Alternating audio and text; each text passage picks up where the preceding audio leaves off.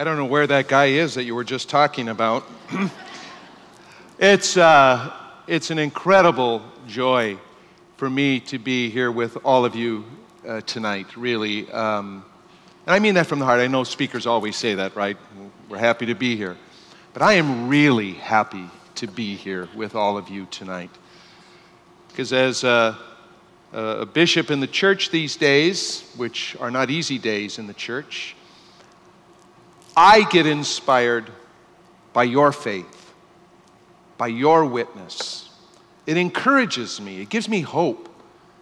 And on a bad day, I'll be thinking about all of you.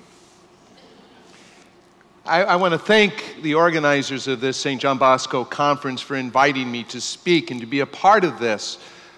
This is just a great work, this conference, but the whole work of catechesis and evangelization is such a great and vital and important work of the church. In fact, with all of these horrible distractions that the church is going through right now and the evil that the church has experienced, it's a great distraction from what the church should really be doing: evangelizing, catechizing. And I know the evil one has his hand in this to keep us off balance and off focus. But we have got to stay on focus. So that's why I'm so happy to be a part of a conference like this. The title of my talk, as you have seen, is Behold Your Mother. And I've been asked to speak specifically about Our Lady. Our Lady. And her role in our lives. And I think for the catechist and for all of those who are involved in any way in the church's mission of evangelization, there is no better one to accompany us and inspire us than our Holy Mother. I'd like to begin tonight by being personal. And I don't share these personal things just, because I have a big ego and want you all to know about me, but for a purpose. And I'll kind of come to that. I want to share with you about my own relationship with our Blessed Mother Mary. I have had a personal devotion to Mary since my earliest childhood. And I can remember watching as a child the stories and hearing about the stories of Our Lady of Fatima, Our Lady of Lourdes, the great movie about Our Lady of Fatima, the Song of Bernadette, Our Lady of Lourdes. And now I've had the privilege of visiting both of those shrines. Lourdes just for the first time this last February. A profound experience for me. I am personally consecrated to our Blessed Mother. When I began my seminary studies at the retreat center in my previous diocese in Upper Michigan, the Diocese of Marquette, and that very first, I hadn't started yet, it was a retreat before we began, it was my first year. I went out into the grounds of the retreat facility, and there was a little grotto with a statue of Our Lady of Lourdes. And there I can still see myself sitting on that bench in front of that statue. And I gave my vocation into the hands of Our Lady. I gave it to her. I didn't know what I was in for. I was afraid, really afraid they were going to kick me out. I just gave it to her, and I just asked her to be the mother of my vocation. I put it in her hands. Before I was ordained a priest, during my retreat, I consecrated my whole priesthood to Our Lady. I did that at the shrine at Holy Hill in Hubertus, Wisconsin, outside of Milwaukee. The shrine, okay, there we go. We got a Holy Hill fan. Mary, Help of Christians. I knelt on the floor of the little church, and they were working on it at the time, so I was underneath all this scaffolding. I could barely see the image on the wall up there. And I knelt on that floor, and I gave my priesthood to Our Lady. Before I was consecrated a bishop in that same retreat center in Upper Michigan, because I was becoming the Bishop of Marquette, I consecrated my episcopacy into the hands of Our Lady. And knowing I was being sent to the great Pacific Northwest, before I left, I gave that to her as well. My whole vocation in priestly and episcopal life is consecrated to her. I'm so pleased to serve in an archdiocese that is under the patronage of Our Lady, under her title of the Immaculate Conception, the title of our cathedral. What a blessing for me. And on June 28th, 2014, I consecrated the entire Archdiocese of Portland in Oregon to the Immaculate Heart of Our Lady of Fatima.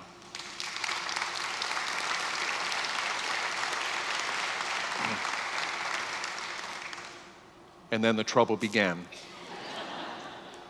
Because the evil one does not like that. The dark kingdom was not pleased. But I'm protected.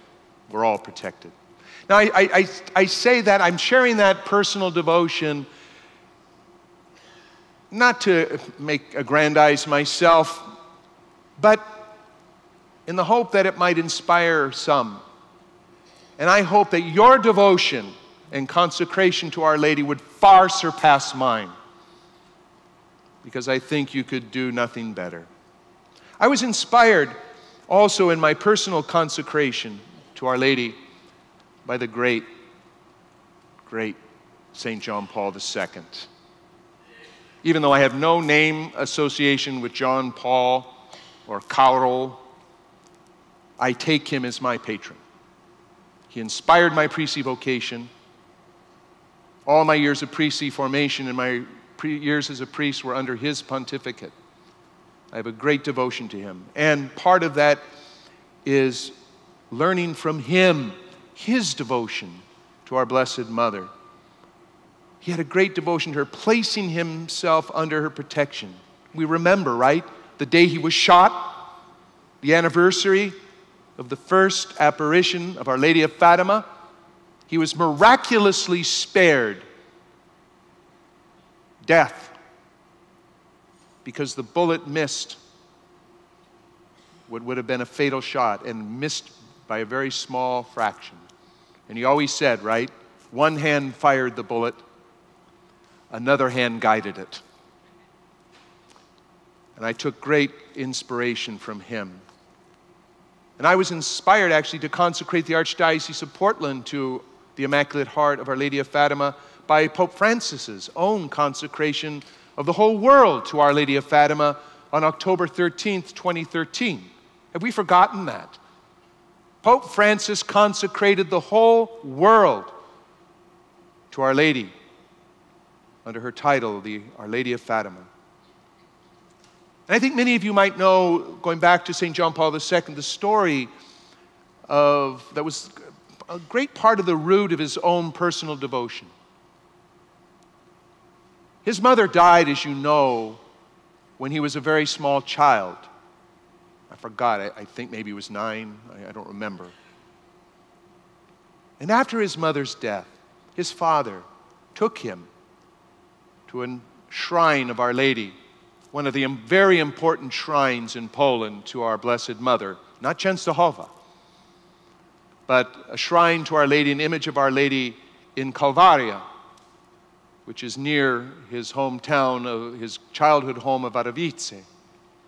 It's a Franciscan shrine, Calvaria, Calvary, beautiful outdoor Stations of the Cross. It's an incredible place. If you ever get a chance to visit it, you must.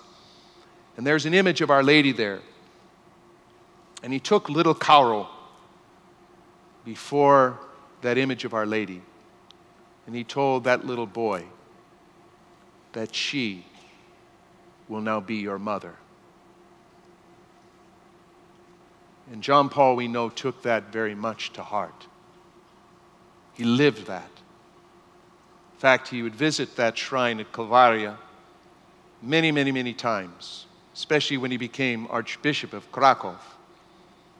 He used to go there and pray and ask for her guidance, her protection. Obviously, that's very touching to think of that little boy. And of course, he took his motto, right? The great motto of the great saintly St. John Paul II was what? Totus tuus. Totus tuus. I am totally yours. He was referring to Our Lady because he had made the personal consecration to Our Lady and under the true devotion of St. Louis Marie de Montfort. And there's a line, a totus tuus is just a part of the expression. I am totally yours. The fuller expression, I won't bore you with reading it to you in Latin, but it translates, I am totally yours. And everything that is mine is yours. O Virgin, glorious, and above all blessed, place yourself as a seal upon my heart, for your love is stronger than death. Wow. I pray that prayer at least once a day, placing myself under her protection. And I often pray. I pray for myself. I pray for my priests especially. Oh, how I pray for my priests, my beloved priests. And I pray for all of the faithful entrusted to my care. And I pray to Our Lady. And I pray that our Holy Mother, and I just have this image of our Holy Mother just enfolding all of them under her mantle of love and protection, and drawing them close and deep into her immaculate heart. And that is such a great comfort and consolation to me, to know our Mother's love and protection. So, how do we live this consecration to Our Lady?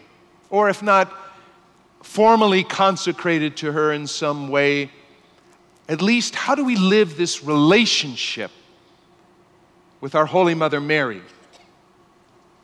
A relationship, by the way, which is necessary. Necessary. We cannot leave Mary out of the picture. We can't be a Catholic that says, well, you know, I'm really into my Catholic faith, but this Mary thing, I'm just not real comfortable with it. We cannot leave Our Lady out. She is a vital and necessary part of God's plan for our redemption, for our sanctification, and ultimately for our glorification in the kingdom of heaven. It's a necessary relationship. And I would encourage any of you who struggle with that relationship to work at it, to pray to Our Lady, to ask her to reveal herself to you.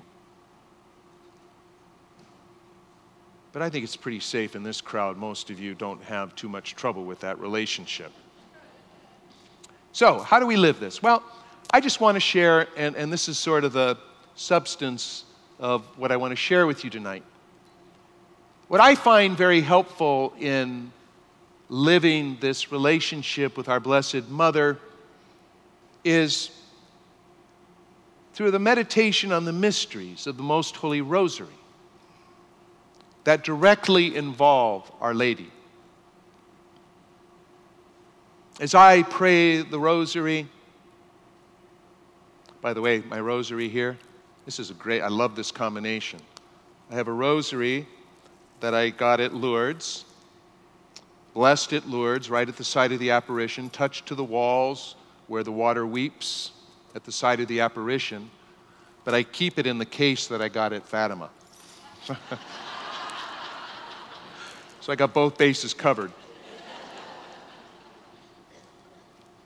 But as I pray the Rosary, I meditate and I say, what can I learn from Our Lady? What can I learn by reflecting and meditating upon these moments in the life of Our Lady, for my life as a Christian, but also as a bishop. And I just, parentheses, I encourage all of you to pray the rosary, to pray it regularly, to pray it daily. And I will confess, in my 29 years as a priest, there have been times when I have struggled with integrating that devotion into my life on a very regular, consistent basis. But Our Lady recently revealed to me, just within the last year, how important it is. I didn't have an interlocution, so don't... but it was very clear to me she was revealing this to me. The rosary is a very powerful prayer. Very powerful. A beautiful prayer in and of itself. Beautiful to pray and to meditate on the mysteries of our Lord's life and Our Lady. But it's a very powerful prayer. And anybody who is involved in deliverance ministry, exorcism ministry, will tell you the demons hate the rosary. So you want to keep them away. Just keep praying it. So let's look at some of these mysteries that involve Our Lady specifically. Look at the Annunciation. When the angel Gabriel comes to her. What do we learn from this mystery of Our Lady? Well, of course, we learn her complete docility. Her complete obedience to God's will in her life. She's completely available to God. She doesn't hold anything back. Her yes, her fiat, let it be done, is such a powerful example for all of us of the docility. I like that word, docility. To be generous, docile, open, humble, obedient to whatever God asks of us, even when we don't understand what's going on, what it's going to mean, where it's going to take us. Holy Mother Mary didn't know.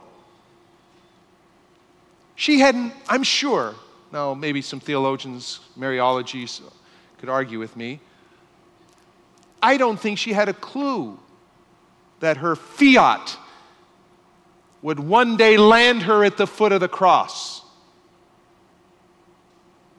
She didn't know where God was going to take her on this adventure. But she said yes anyway. Because why? Because she trusted in God. She trusted.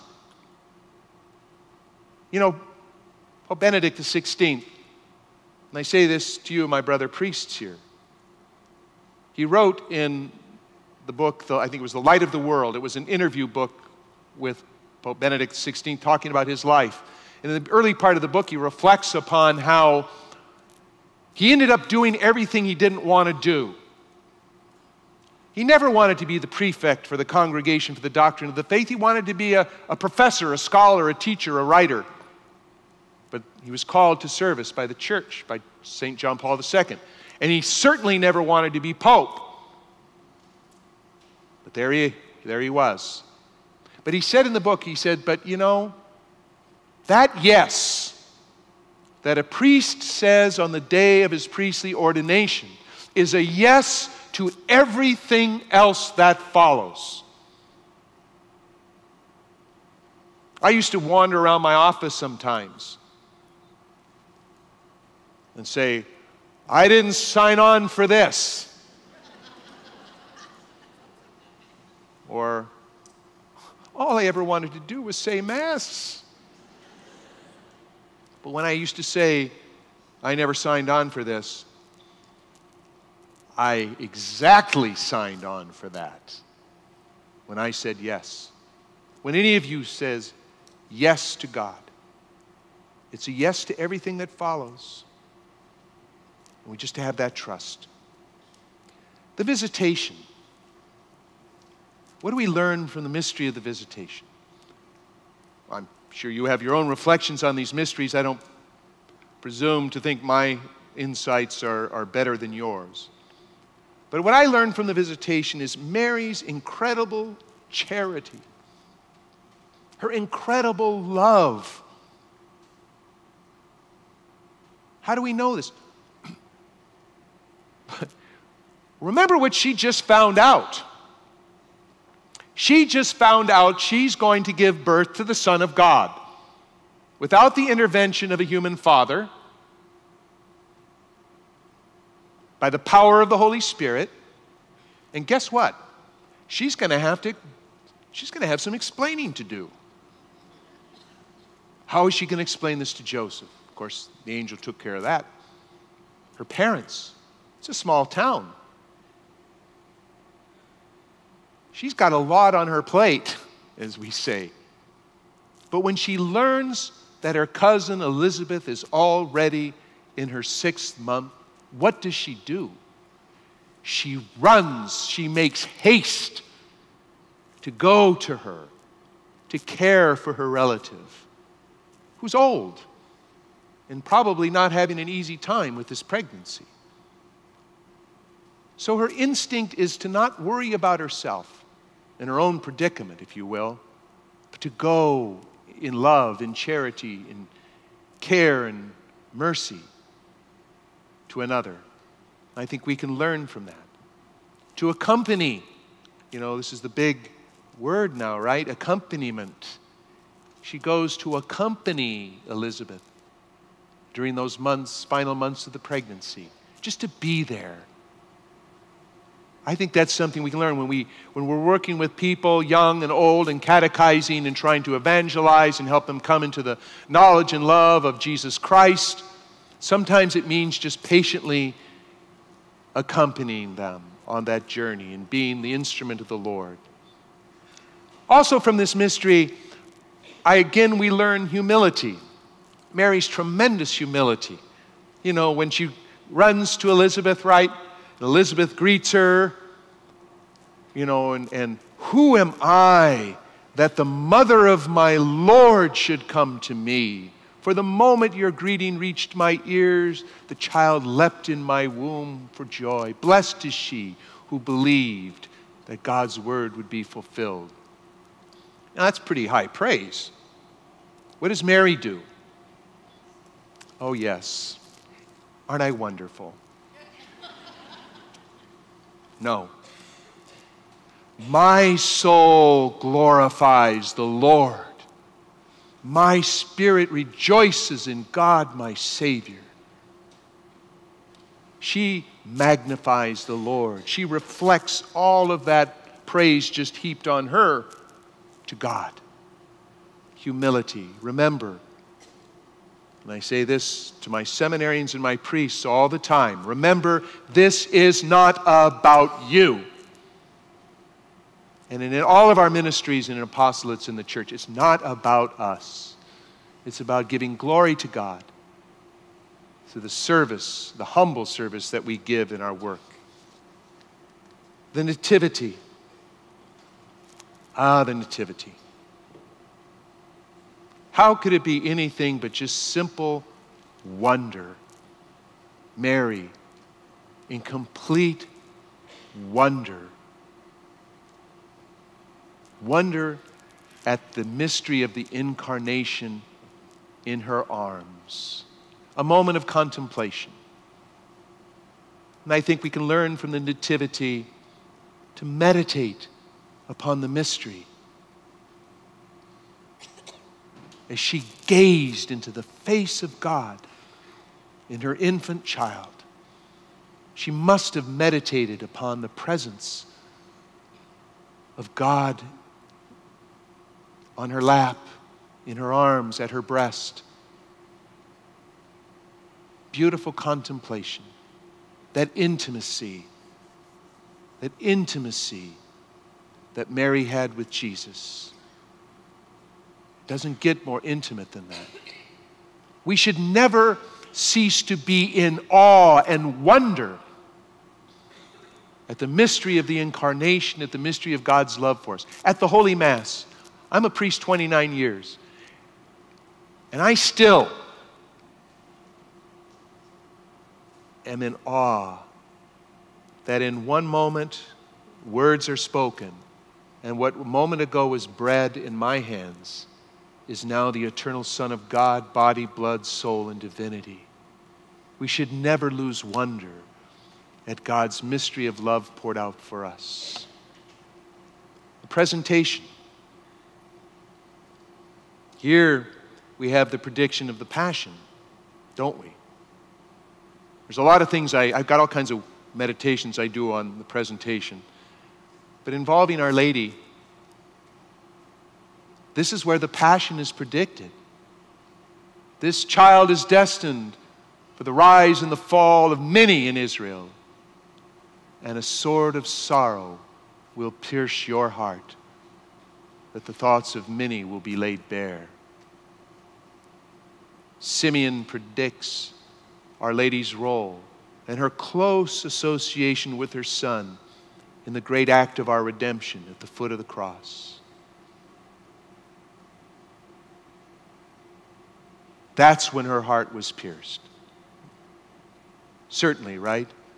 When the soldier thrust the lance into the side, into the heart of Jesus, that passed through her heart.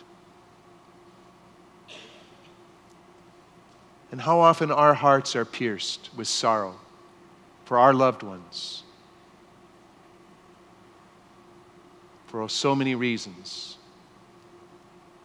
Death, serious illness, children, family members, grandchildren who've drifted away from the church, marital difficulties, financial struggles, drug addictions and other kinds of addictions.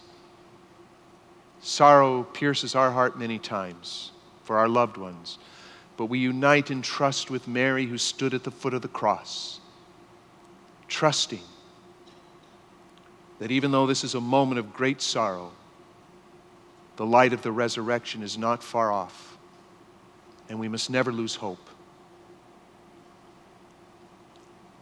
The presentation in the temple, the finding in the temple. It's another moment of contemplation, right? Joseph and Mary are now beginning to see just who their son is. He's growing up. He's getting older. He's getting smarter. And he's beginning to embrace his own mission and identity as the Son of God sent into the world for our salvation. But what do we see in Mary and Joseph? Still a firmness. You know, you may be the Son of God, but you're our son too, and you're coming home.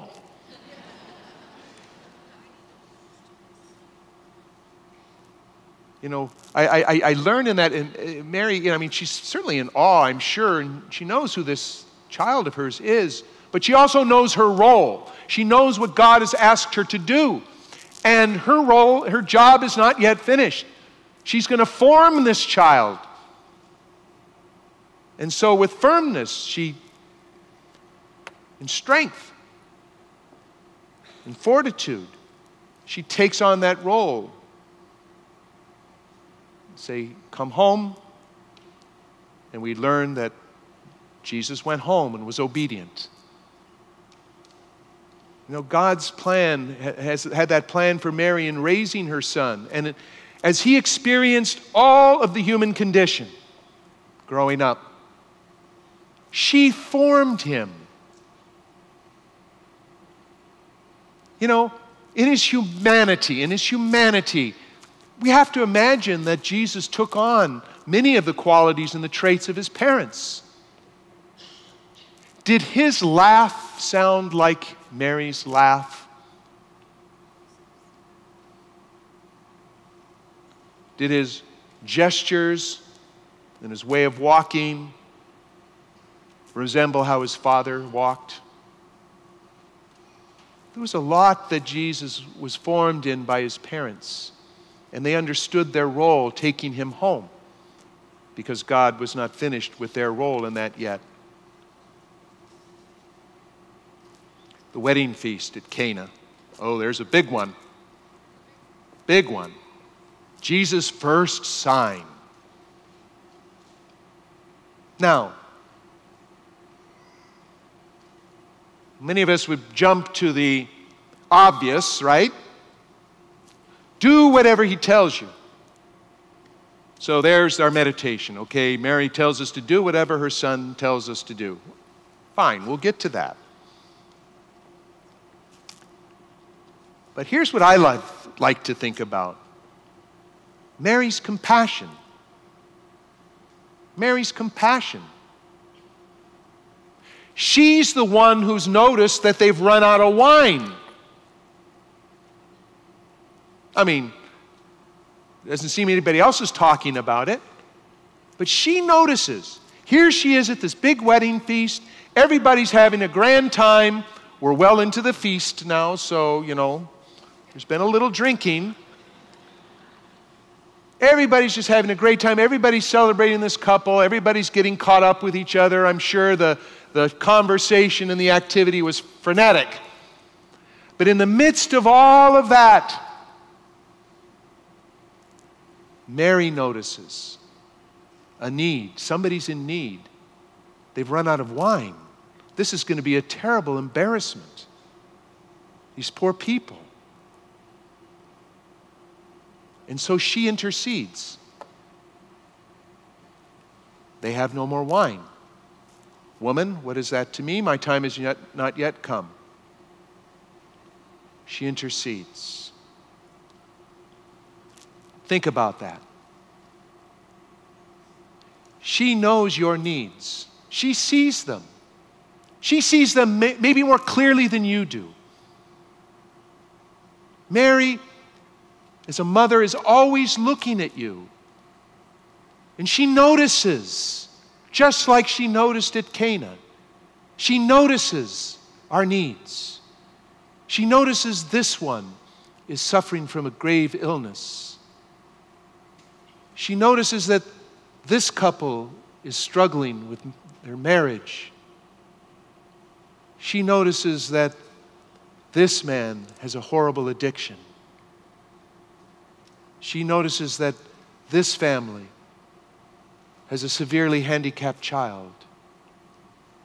She notices all these things, just like she did at Cana.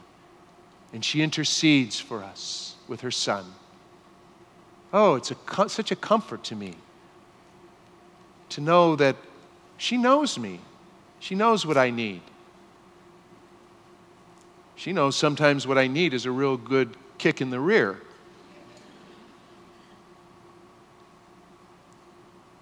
She anticipates our needs and intercedes for us. When Jesus says, "Woman, what has this to do with me? My time has not yet come," what does she do? She doesn't try to convince him, talk him into it. She just says, do whatever he tells you, because he's going to do what I want him to do, because I'm his mother. And Jesus, of course, helps them. Powerful words. Do whatever he tells you. We certainly can learn from that. We must. Mary doesn't take the glory and honor to herself, as we saw at the visitation. It's always about doing what her son wants us to do with our life. At the foot of the cross and the crucifixion. Behold your mother. Behold your mother. What beautiful words to hear from the lips of our divine Savior, giving to us his own mother as our mother. Wow, that has always meant so much to me. We're there in St. John, the beloved disciple. We're there. And I think, again, for us priests, there's a special bond here at this moment. This moment is meant for all of us, don't get me wrong. But there's a special moment here for the priests. Because St. John is one of the first priests. He's an apostle He's a priest. And Our Lady is given to him by our Lord as his mother. Woman, behold your son. Son, behold your mother. For a priest, this is very intimate. This is very, very real. She formed her priest son, Jesus Christ, as a man growing up. But she's now going to form John, her other priest son. She's going to be his mother now. She's going to take care of him. And he's going to take her into his home, as every priest should take her into his heart. But this is for all of us, though. She is our mother. Jesus gives her to us, not just to John. We're all there in John. And you think about it. What a lousy exchange. Jesus is asking his mother to exchange him, her beloved Son, the eternal Son of God made flesh, for us. And yet the exchange is made. And she is our mother. Think about this too. I think this adds great importance to this scene. I don't think it's just a tender little scene. Jesus does this at the most important moment in his earthly life and ministry, as he is about to hand over his life for our salvation, for the salvation of the world. At that most important moment, that's the moment he chooses to give her to us as our mother. I think we ought to pay attention to that and the importance of this moment. And again, the sword of sorrow pierces her heart. Pentecost. Pentecost. The descent of the Holy Spirit. There's some scriptural argumentation about whether Mary was there or not.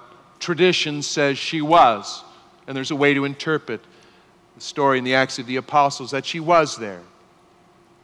There she is, the mother of the church, in the midst of the church, as the church is anointed by the outpouring and the fire of the Holy Spirit. My favorite image of Pentecost in art is El Greco's representation, if you're familiar with it. El Greco has that very unique style, kind of the elongated body style. His depiction of Pentecost is Mary is there front and center. And the other apostles and others gathered are all gathered in one way or another around her as the tongues of fire come and anoint the infant church and set her on fire. There is Mary at the heart of the church, is the mother of the church. The Second Vatican Council, we know, presented her in strong terms as both, as was said, both model and mother. She is the model for the church of that perfect discipleship. But she is the mother of the church, Mater Ecclesiae. You know, St. John Paul II had that beautiful icon, a mosaic of Our Lady, Mother of the Church, placed there, part of the Apostolic Palace overlooking St. Peter's Square. And Pope Francis has given us a new feast to honor Mary as Mother of the Church. She is the mother of each of us individually, but she is the mother of the whole church, the body, the church. And just as she formed the body of Christ in her womb. Just as she formed and raised her son Jesus, so she forms the body of Christ in the world today, which is the church. The mystical person of Christ in the world. She forms us. She mothers us. What a great mother to have. Her Assumption. What do we learn from the Assumption? Well, first, it's a great honor for her. I mean, that earthly tabernacle that held the eternal Son of God made man, her womb being the first tabernacle, that body which gave him his flesh, that body which nursed him as an infant, gave him nourishment and life. God could not let that body undergo corruption. And so he raised her body and soul to heaven. So it is a great honor for her. And we can celebrate that. But it's also a sign of hope for us. It's a sign of hope for us. Because what God granted to the mother of his Son will one day be ours. She gets to share already in what awaits all of us who persevere and run the race to the end. We too will be raised up, body and soul, in the great and final resurrection and the general judgment when Christ comes again in glory. And so Mary, already body and soul in heaven, already glorified in a glorified body in heaven with her Son, whose humanity is there as well. She stands as a sign and a reminder to us of what awaits us and what the real purpose and goal and meaning of our life is. It's to be there with her, with God forever, and the angels and the saints for all eternity. So her bodily assumption causes us all to raise our eyes and to have that heavenly perspective, that supernatural perspective. Feet planted firmly in this world to do the work that God has given us to do, but with our eyes fixed on heaven to orient our whole life. And she helps us orient our life by waiting for us. I'm convinced, maybe for all, but certainly for those who love her, she's going to be the one that welcomes us. Forget St. Peter at the gates. For those who love her, I know she's just going to gather us, and I can see her smile, and she's just going to lead us to Jesus. As a mother, I'd like you to meet my Son, whom you have loved and served so well. I hope to hear those words. But this keeps our life in perspective and on focus. Finally, her coronation. Queen and Mother, Queen of the universe, the woman clothed with the sun, with the moon under her feet and a crown of stars, the woman of Revelation, where she intercedes for us. She is Queen and Mother. She forever intercedes for us and for all of our needs. She's exalted. She is higher than the angels. Higher than the angels. And there, as a mother, as our queen, crowned, she intercedes for us, remembering what I said earlier about our needs. She presents them always to God.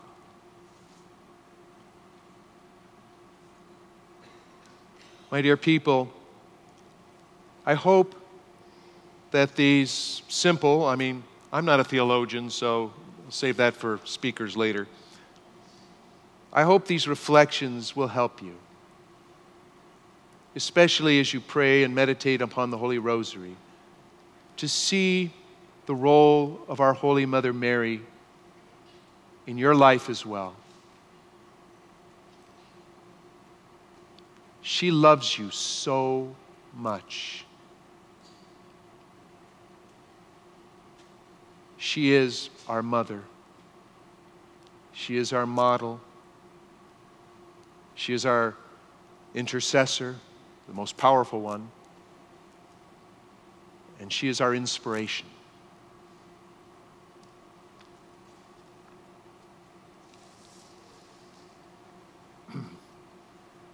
I lost my mother about 1.5 years ago. I'm going to try to get through this without you know what. I lost my mother about 1.5 years ago at the age of 89.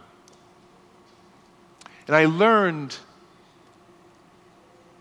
learned to know Mary and to love Mary through the teaching of my dear mother.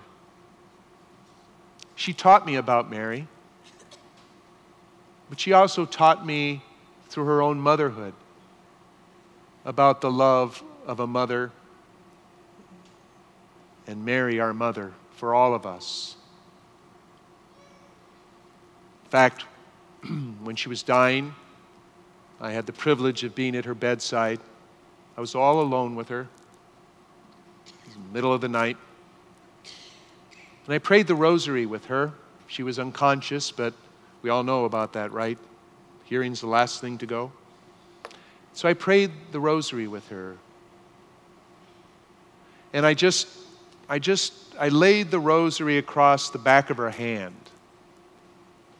And as I prayed the rosary, I just let the beads of the rosary move across the back of her hand, believing that she could feel that. And I had such an overwhelming sense of the presence of our Holy Mother Mary in that moment. And that all of what I've shared with you personally about my own devotion to her sort of came almost to a climax in that moment. God had prepared me, Mary had prepared me for that moment. A difficult moment, as you can imagine. But Mary had prepared me for that. And was there to comfort me in that moment. She's there for us, my dear friends. May we always trust her. Now I'd like to conclude by praying a prayer that was very, very dear to my own mother, to whom I dedicate this talk. And I think you know it. So let's pray it together. The Memorare. Remember, O most gracious Virgin Mary, that never was it known that anyone who fled to thy protection, implored thy help, or sought thy intercession was left unaided. Inspired by this confidence, I fly unto thee, O Virgin of Virgins, my mother. To thee I come, before thee I stand, sinful and sorrowful. O Mother of the Word incarnate, despise not my petitions, but in thy mercy hear and answer me. Amen. Thank you, and God bless you.